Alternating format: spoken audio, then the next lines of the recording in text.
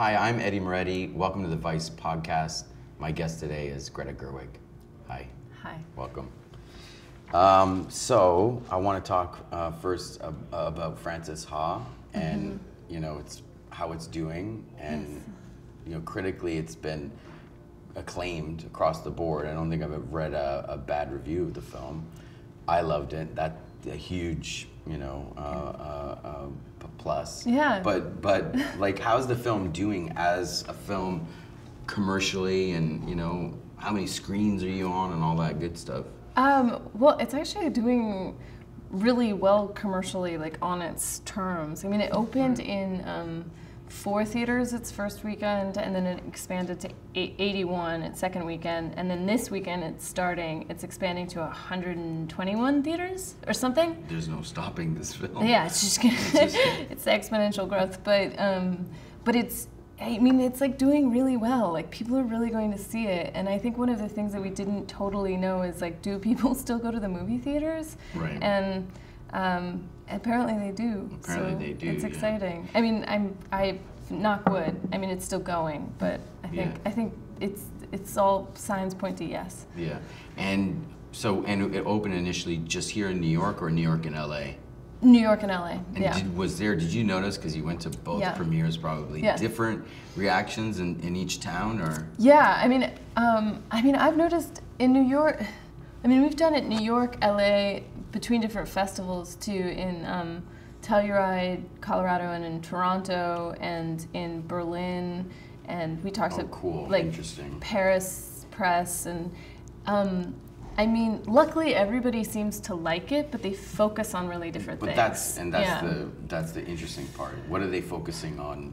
Let's say in Europe. In Europe, they're actually really focusing on. They feel it's a film about class, which is, and every single journalist brought it up. They were like, it's about class. And in what way? What's like, she feels that that like this sort of subtle right. distinction between, like, who has money and who doesn't, and how that changes what you can do. And she's not destitute, but she's not where her roommate, and it's sort of like these and like these subtle distinctions. Anyway, they're all obsessed with that. I'm going to do this a lot, because that's what I do. I just jump in and interject. Yeah, no, please. I will fuck up your flow completely. No, the I don't whole have time. a flow. But that's interesting. So do they think Sophie is marrying Patch just for the money?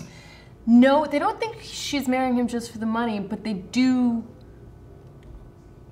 talk about that difference, that jump. It's not about, like, a judgment on the character as much as it is, like, that this is actually functional in this world, and it's like, between this and this, it's not like a huge spread, but it's enough. But how do you feel about that? Because it's in the film, like, first Sophie's gonna go to Tribeca, which because is like, she can afford it. Like, that's which is where Frances would like to go, maybe, but can't. Yeah. And then there's people that have flats in Paris, and wouldn't it be, I'm just gonna go and hang out and kind of mimic this lifestyle. So how do you feel about that? There is that. Yeah, I mean, it's deliberately in there. It's something we were deliberately doing, of this kind of trying to find a way, because I think sometimes financial circumstances in movies can be a little, like, they're background noise, but they're not, like, functional in a plot. And we wanted, like, a whole, like, when she gets a tax rebate, that like sets off a whole chain of events, and that actually means something in her life.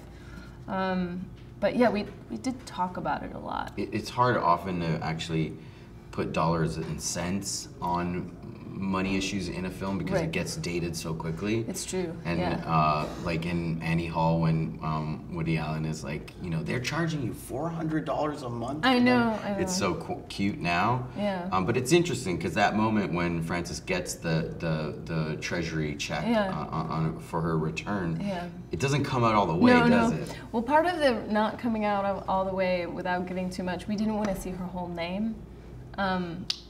So it was that too, but yeah, I mean, So it's class to the Europeans. It's an interesting. They're just more engaged with that part of it. It's just kind of fascinating, and sort of like ambition and how that mixes. But yeah, they're much more attuned to that. Attuned to that, but loving the film regardless. Yeah. And then I would say LA, a lot more parents in LA of kids who moved to New York. Right. They came up to me like crying after screenings, and they were like, "Our daughter is in New York, and this movie makes me notice she's not having sex and she's okay." And I was like, well, I don't know what your daughter's doing, but she probably is having sex. But I feel like parents in LA are particularly moved by it because I think it's that thing they identify. Same with San Francisco. That was also true of San Francisco. I feel like I've traveled with this film and talked to so many people, and I feel like a small town politician. Why? Well, I feel like at the 11th hour, like when they're out on the street, like shaking hands with cars. Right. I'm basically thinking of John Travolta in Primary Colors when he's like out at the last minute. Anyway, that's how I feel with the film. I'm doing a lot of shaking hands and kissing babies. And what did they say in Toronto, just out of curiosity, because that's my hometown? Toronto was actually kind of hard to gauge the reaction because it was during the film festival, so it felt less like too much the noise people of Toronto, and it felt more like the people for the festival. Right. So, but we're actually going to go back to Toronto in like a week and do a thing there for it. At the festival? No, it's going to open in Toronto, and we're going to go be there for the opening and talk. So I'll know what. It's a great film town. I can't imagine it's not going to go great up there. I've been to Toronto other times for film stuff outside of the festival, and I really. It seems great vibrant. It's a good. And just one more second on city reactions. Yeah. The New York premiere. Yeah. How special was that night? I was there. It was amazing. I didn't know you at that time, or I would have come and said hello. But describe that night. It must have been special. Yeah, it was amazing. I mean, we'd shown the film, and we knew it was playing well, which was gratifying. But you don't watch it every single time because it would get boring.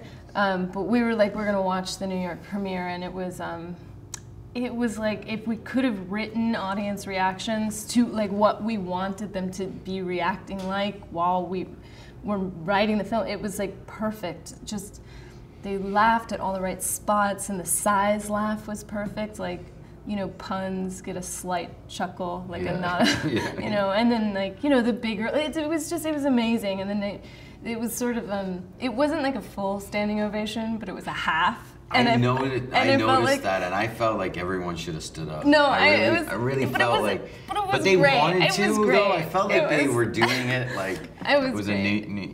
I feel like it was my version of like what I imagined having a triumph feels like. It was like. For me, the farthest I can get is a half standing ovation in my head. That's kind of, in a way, more appropriate, maybe. Yeah.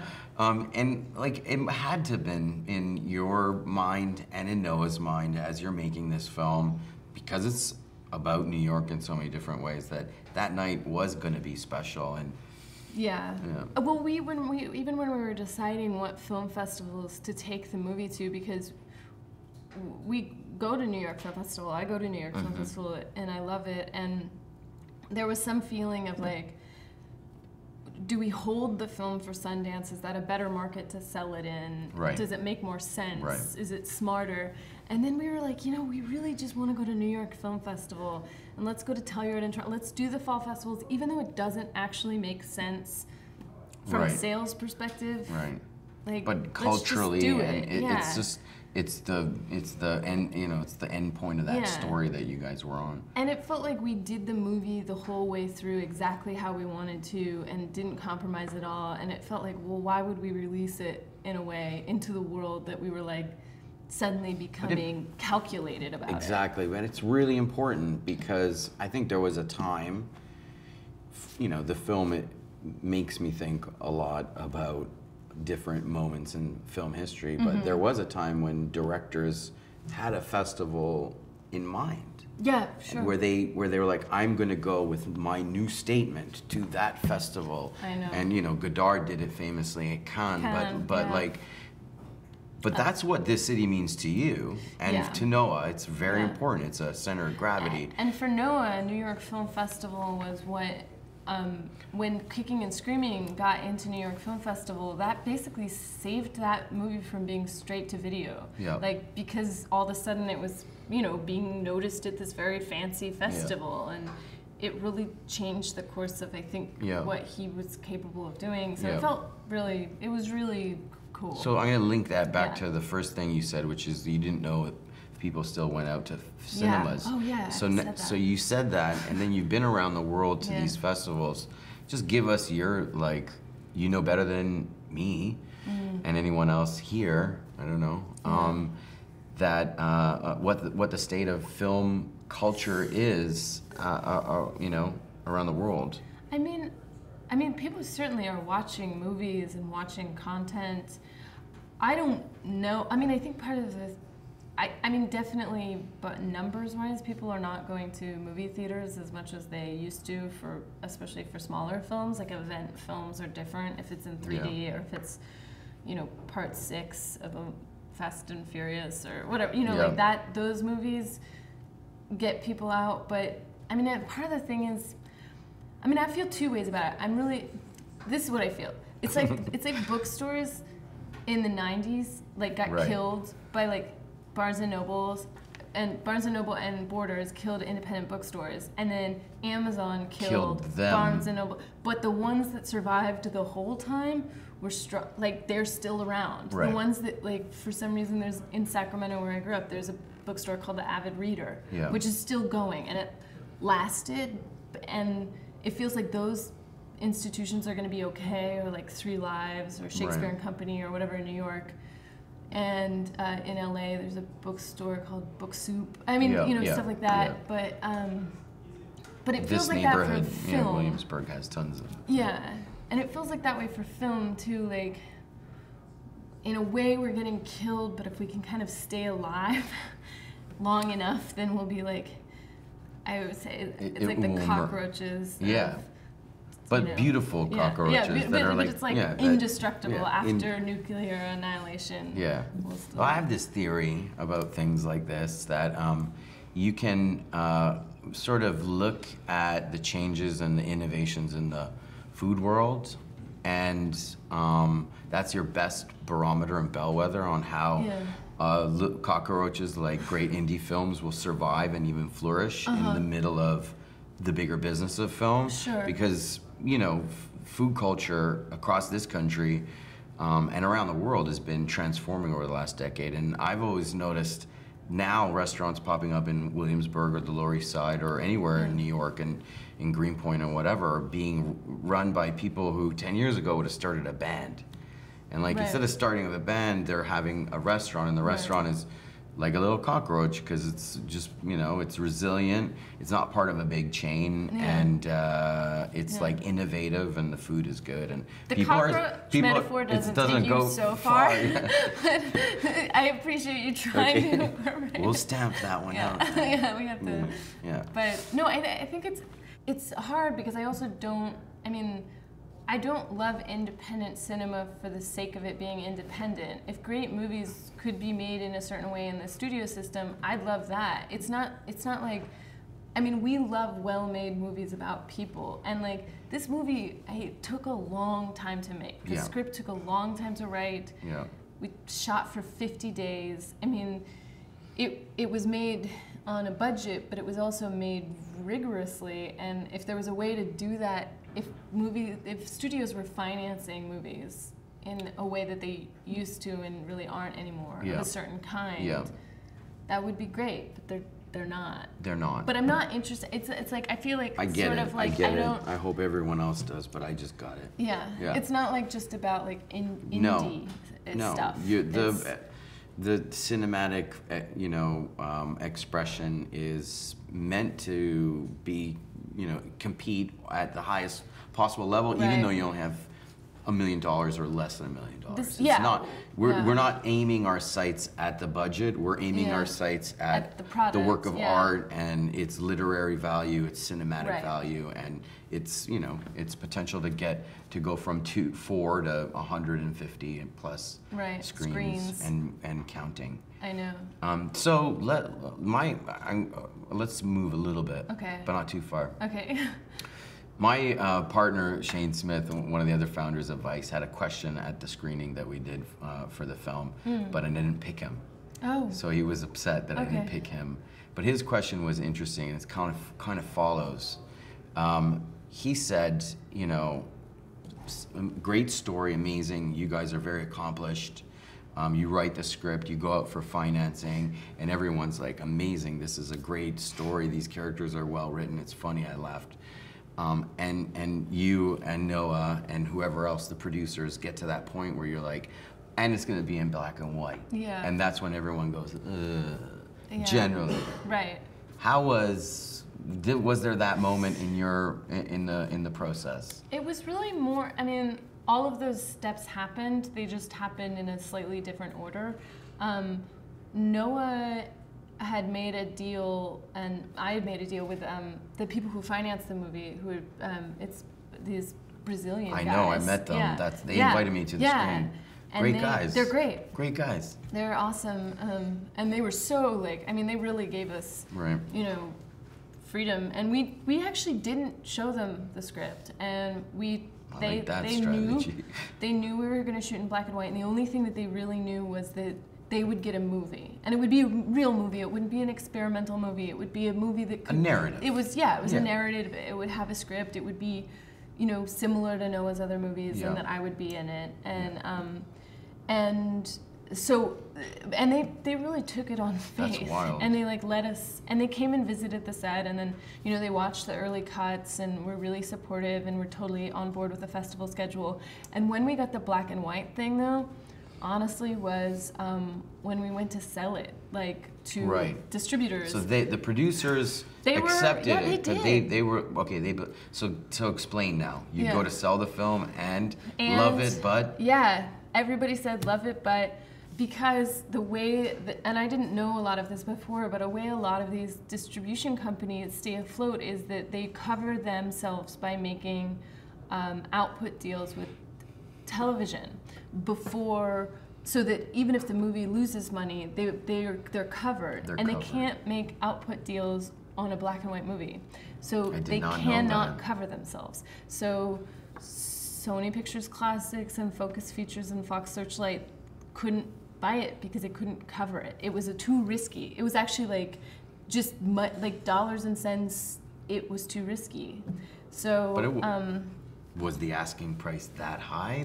No, it wasn't so high, but it's. Do you think it was a little bit release a film is expensive, even if the price of the film isn't a lot. So it's an investment. I mean, I also think it's risky. It is risky. But is it just? But it's also But is it a cultural thing with some producers? Obviously, not these guys who are great. Right. But with the distributors that that already says something about this film. It's not going to go far and wide. And how can that even be after the artist? Yeah, the artist. Yeah. Well, that's Harvey Weinstein though, working. So he can magic. Just push black and white down everyone's throats. Yeah. I mean, I think it's when they see it, it's that they see a limit to how big it can be. Right. So they immediately see it and they're like, well, we know it can't do X amount of dollars because nobody will, at a certain point, people won't go see black and white movies. But I think that in some ways, it makes it more special and more sought after by a certain demographic of an audience if it's in black and white. And there are people like Alexander Payne's new movie, Nebraska, is in black and white, and Good Night and Good Luck is in black and white. And Coen Brothers, the new one. No, the old one. The man. Who knew too much? No, that's Hitchcock. The man who did something interesting, worthy of us shooting a film about. I think it was Billy Bob Thornton was in it. Yeah. That was the creepy, yes. Yeah. Got it. Yeah.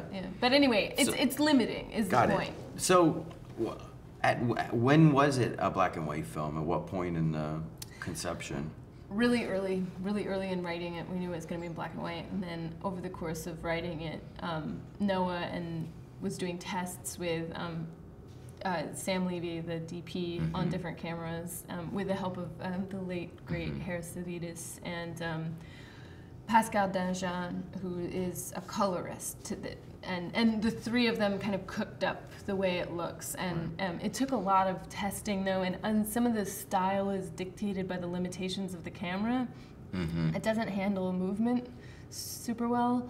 Oh wow! So you a lot of fixed camera locking it down. But that was sort of always the way we saw it too. So it was, because I always. It's not a hand. Yeah, it doesn't feel like. It's not handheld. A handheld script, though. What I'm like, if you read it, probably. It might feel like a handheld script if you read it. I don't know. I mean, actually, the way I always saw it when we were writing it, and I told Noah this, and he said I see it the same way. As I think I remember turning to him at some point, and I was like, I see this as like moving tableaus, right? And he was like, yep, that's exactly how I see it. And I was like, okay, good. Because like sometimes you don't know if you're making the same thing. And I think for him, Greenberg was more locked down actually as a look, and Margot was very like it was all handheld kind of follow shots, and so I know he has the ability to go both ways as a filmmaker. And is that little episode indicative of your creative collaboration? Yeah, basically it's affirmative. Yes. Move on. Yeah. Yeah. Like, cause, and isn't that amazing? It's amazing. Yeah. It's the only time I've ever really experienced that. I mean, I kind of excel at getting behind lots of people's worldviews, which makes me a good actor, but like maybe a bad politician. I don't know, but I can easily kind of get behind a director, the way a director wants to do something, but I've never quite felt like the way I wanted to do it was the same, that I wanted to do it. Sounds like and exchange, right? There's an exchange of vision and when someone communicates the vision and the other person gets it, it's almost like, great, let's move on to the next part of the challenge. And was it like rapid fire creative challenge, problem solving, sharing?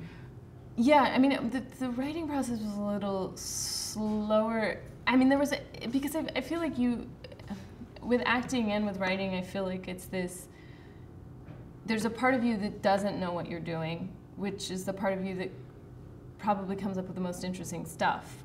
But then the part of you that knows what it's doing helps organize that other part and shape it and mold it, and you kind of need to like zoom in and out between those two modes of thinking. And I think in some ways you'll make something, you'll write something, and you're like, I don't even know what it is, and you have to kind of let it sit with yourself, and then you're like, I know what it is, it goes here. And that was like, so I felt like the writing process, it took, you let it marinate. Do you like writing? I like it.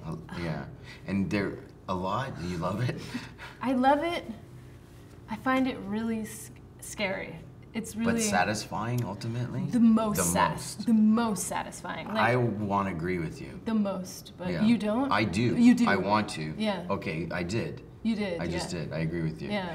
I think it is the most satisfying, and I love the temporality of the process, because a lot of times you don't know, and you will not pick up the pen for extended periods of time. You're like, I know. And it was only after having some success with that kind of process that when you get to those periods, you stop seeing them as writer's block, and you start seeing them as you're doing something. You're actually really working really hard, because you don't want to put bullshit down. You want to get to the truth of what you're creating, and yeah. I think, I mean, maybe it's different for novelists, but I think one of the things that I wrote plays and stuff in college and after college, and I collaborated on more devised ideas of screenplays, but they weren't actually written. And I felt like I'd moved away from writing because I was acting a lot, but I feel like for screenplays, like, I think there's an idea of writing much as there's an idea from math that we've been given by like movies, which is like, apparently you have to do all your math on a mirror or on a window. Yeah. Like, And that's not what like people doing math looks like. Right. It's not like someone like scribbling feverishly or being like, I can't look Crumpling at up you paper right and now. throwing it Like, across the room. yeah, actually, a friend of mine pointed out in Good Will Hunting, there's this scene where they're like doing math together, like him and his mentor, and they're like, and they literally are canceling out things in an equation. And my friend's a mathematician, and he's like, nobody cancels out things after algebra. Right. It's done. No more canceling. Yeah. And I was like, true. That doesn't make sense at all. But I feel like there's this idea of like a writer who's sitting down like typing constantly, and like novels have a lot of words, but like screenplays and plays don't. You can't solidly type for 8 hours. Right, I mean, you can, right. but it's going to be drivel. A lot of it is thinking. A lot of it's staring out the window. A lot of it is like almost physically organized. Sometimes I just like cut lines out and try to find the way they're organized physically. I mean, I just feel like this idea of writing I have from movies is totally misleading, and I think makes me feel like I'm less productive than I am. Yeah. And how long was the writing period for Frances Ha? It was a year. It was a year. Yeah. Right. And what were you doing in that year? I mean, I was doing I was acting a lot, so it was also happening in between stuff and in makeup chairs, and it wasn't all concentrated. But how often did your brain go to the story and the character and the? You know, it's funny because it's not, for me, it's like, it's almost like, it's not actively, it's almost like I put the money in the machine and the machine does, it's almost like I give myself these questions, like here are the problems in the script, and I don't actively think about them. I just keep remembering the problems sort of in the back of my head, and then they'll solve themselves, but it's not like. But was there a joy in that process? Yeah, like, so fun. Yeah. Because it felt like I was letting my brain do something, but I wasn't. I don't know. I wasn't thinking my way through it in any literal way. But in a way, was that in those moments, the artwork is really coming into your life, and is that a beautiful thing for you? Fun. Yeah. It's so fun. It's also like everything. It stops being anything that resembles a career at that moment, doesn't it? And it becomes so much more important about. Yeah. Right. And it's also like I mean, like I'm not a saintly person. I'm incredibly prone to like jealousy and pettiness and self-aggrandizement. And what's amazing about it is it like cures all of it. Like the work cures all of it. It makes you so much more capable of being appreciative of other people instead of jealous of them. It makes you, it makes you more sensitive, right? Yeah, it makes you better. It just makes you more capable of like resting in what you do and knowing that that's enough. And I feel like when I've been thwarted or frustrated, that's when I'm like kind of a small person about things. Does that change that process and that kind of like, it sounds like you had a revelation in the midst of this process. Does that change the way you think of the business of filmmaking? And do you think that if that process you described was the process that most people went on in the production of film, that our film culture would look different? Yeah, I mean, I don't know. I feel like, I'm sure everybody's process is different, but I feel like if everybody kind of had access to that like total love of doing it and joy and amazement and excitement, like that kind of engagement, yeah, I think it would be different. I mean, it would have to be. But I get the feeling that kind of stuff doesn't happen too often. A lot of people, even ones that love film and are very serious, are still, I think, consumed in a careerist sort of mentality where the writing of a script is kind of mechanical and it kind of makes sense and it's like, wow, that was great and punchy. Yeah. But little beyond that. I don't know. I mean, I'm of two minds about it because on the one hand, it was really life-changing for me to make this movie. And I would hope that I have more experiences like that. But at the same time, sometimes I think I go on both sides. Like, sometimes I think that having to answer to an audience is not always a bad thing, and sometimes like the mechanics of making a certain type of movie they can have an art in themselves. Like, I don't know, I was watching like Hitchcock, like that's like he's a master, but and it's inspired, but it's also incredibly precise and mechanical in a way. For sure, but but sometimes it doesn't work. I mean, I just watched To Catch a Thief, which I don't think is very good. I don't like it as much. It's not as good as his other ones, and I don't know why. But it's a very colorful film. It's colorful and it's beautiful, but it's like, for me, there's something missing in it, and I can't tell you what. But I don't know. But sometimes I feel like having that kind of structure is good. His best films were the ones that were actually most personal to him and deeply motivated by weird stuff, personal tortures, and that film was a kind of formulaic kind of, you know, and it was whatever thief film. What do you call that? Caper. Caper. Yeah, a caper. A caper film. A thief film. A film about thieves. Yeah. So I want to go just one layer deeper into your psychology as an artist, and then we'll get out of your brain. Sorry. I always feel nervous when I have these kinds of conversations, because I'm like, this is just some bullshit I'm thinking this week, and then like in 10 years someone's going to be like, but you said this thing, and I'll be like, I didn't know what I was talking about. Anyway, sorry. So one more twist of the screw, right? Yeah. Those moments where you're not working on the film because you're doing other things, but the film is in there, the script, the story, the characters are percolating, and then it comes back to you as a problem or a question, and you engage with it, and you feel that purity of that engagement.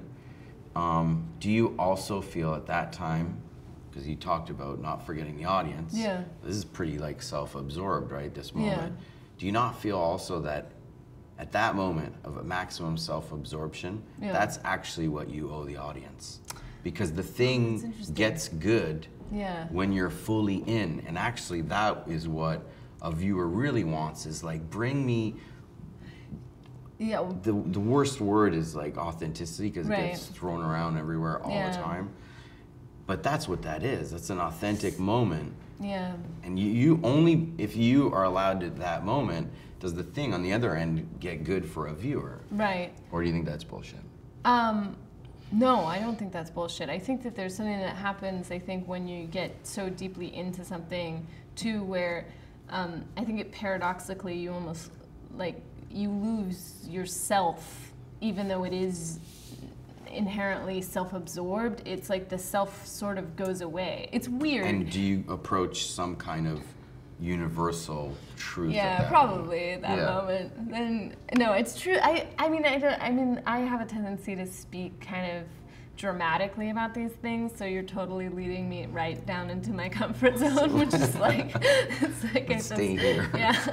But I do think there is something that happens that kind of, you're so in it, and then you're gone. I mean, it's almost like you have to give yourself so far that you go away, and then you lose yourself in that moment, and it's you come back. Okay. And I was gonna say, actually, in Frances Ha, this is like this is really like inside baseball, but when in the first scene, Frances and Sophie are hanging out together, and Sophie's knitting. This is in the montage, and Frances reads something to her. She says, "Oh, this is interesting," and then she reads something, and it's from this book called Sincerity and Authenticity by Lionel Trilling. Anyway, because I was reading it, and I thought it was really like, and anyway, the quote is, "To praise a work of art, by calling it sincere, is to say at best it's like intentions were good," or something like that. Right. And like that it's almost like used as a slight, but like authenticity has greater weight. It's almost like those like distinctions between the sublime and the beautiful. Right. It's anyway, it's like really great and really interesting. Sincere sounds like it was an attempt to capture authenticity that failed, and then authenticity nails it. And this is a perfect segue, because I want to get out of your brain now. Okay. And I want to talk about the film, so you can have a deep breath. All right. So what is, if you can really crystallize it, the thing, the object of this authentic quest? When you kept coming back to writing Frances Ha, it's about a lot of different things, and you know, class, like the French and the Europeans say, maybe. Yeah. But was there one thing that like always brought you back, that pulled you in your guts and in your heart, that you knew this is what I'm doing here? Well, I mean, I think depending on the day, there were different. I mean, like sometimes I read it and I was like, this is terrible. This is a boring movie. Why am I writing? Who even cares? And like, I'd have this sort of like, you know, and then other days I'd read it and I'd be like, it's funny. I don't know, it's pretty good. But like, I do think that I know what I want it to do, I guess, more than I know what it does. And what I want it to do is like, I don't know. The films that I'm scared. It's like, I feel like I'm just gonna go into like just emotional gobbledygook about like films I love. But I feel That's like okay. it's like it's totally acceptable to talk about that. It's not like you're gonna swear like a sailor on shore leave. I know, but I feel like that Francis goes through this kind of hero's journey almost, and that seems epic in a way, even though it's small. And I think finding, like, to me, I mean, I feel like I can talk about this even though maybe somebody will watch this who hasn't seen the movie, but like at the end, to me, her doing what she does and accepting the job that she does, but then making art anyway, like choreographing her dance, like there's something in the doing of it, and like and that like there's like a way that she stops reaching for things and she starts being and just working from there. I find it very emotional when other people do that. Yeah. Like my dad, when I was growing up, did for himself, and he's not like a hammy guy, but he did stand-up comedy like for himself, and I don't know, and like I grew There's up something like triumphant in that, so like triumphant, so heroic about that, yeah. And like something about like I grew up watching a lot of community theater, like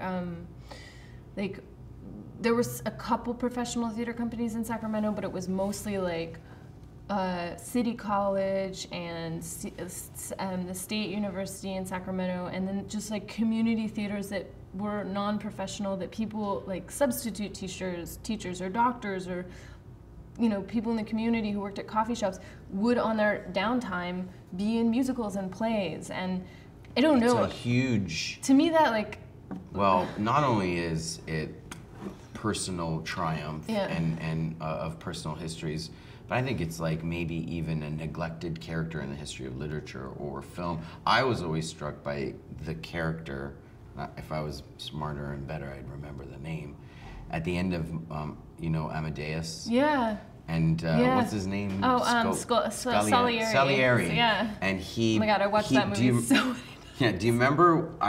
that scene at the end. Yeah. For me, identified like a really powerful trope, or you know, which is he's the failed Mozart. Yeah. He's not the good guy. Yeah. He's shit. He was the one stealing, and he's exiting the whatever, the sanitarium, whatever, and he's like I bless you as like the. Everyone's playing in my mind, everyone's playing Mozart as he's like Yeah, but he blesses them, right. like the Prince of Failure basically blesses you. Yeah. As you know.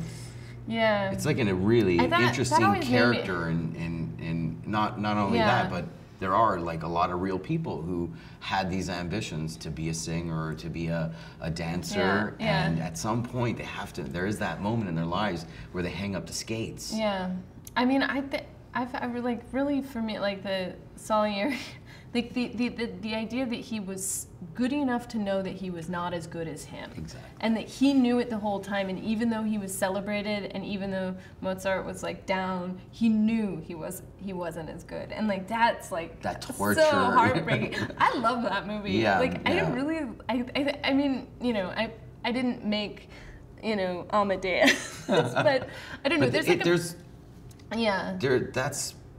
But I mean, Frances Ha is she's at that moment, right? Yeah, she is. I mean, yeah, that's one of the. I mean, that's sort of like the giving up, but the kind of courage in giving up a certain aspect of something is part of it. I mean, there's a few. I feel like there's always kind of like there's a thing that I'm driving towards, and I'm sort of failing in different ways all the time.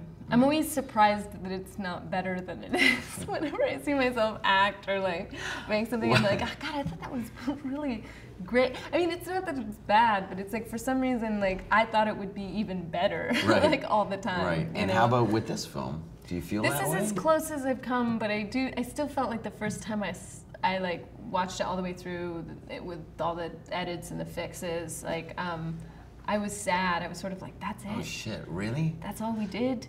It felt like it was more. But I mean, I think that's probably why, you know, everybody goes crazy at a certain point, because it feels like, you know, you're just trying. It's just endless, like trying at the same thing and failing in different interesting ways. Right. I don't know. Yeah. I was gonna say something semi-pretentious about Godard, saying that all of his films were failures, and he always accepted that in advance. They're never going to be the things that he wished and he wanted them to be. And it's just the varying degrees of failure is his whole cinematic career. In a way, it helps you, I think, get over any fear, because you're like, well, it's going to be bad, so I could just start from there. Yeah, it saves you in a way, in advance. Okay. Maybe one last question. Oh, sure. Frances wanted to be something. Oh, yeah. At least one thing. Right. Right. We don't know if she wanted to get married or not, but she wanted to dance. Yeah. Right? Definitely. And her life deals her a hand. Yeah. And she is kind of Salieri in a way. Yeah. But she finds a new path. Yeah. Where she can have that and still do the other job and the other thing.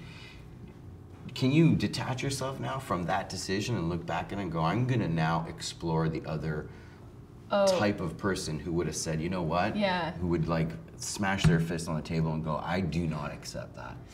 Yeah, I'd like to make a film about that person. I haven't figured out how to do it yet, but I really, I mean, I would really like to make a film about that person, because I think, you know, that person's just as real. And completely different. And completely different. I mean, I think it would just, I'd like to really make more films. I'd like to, I mean, I love acting, and I hope to keep acting, but the level of, like literally feeling like there's a weight lifted off of me with making things is kind of unparalleled, and I feel like I just hope that I can get out of my way enough to be able to like do it and keep doing it, because I don't know, if I'm anything, it's an expert at like finding ways to stop myself from doing stuff, because you know, well, don't find ways to stop yourself, because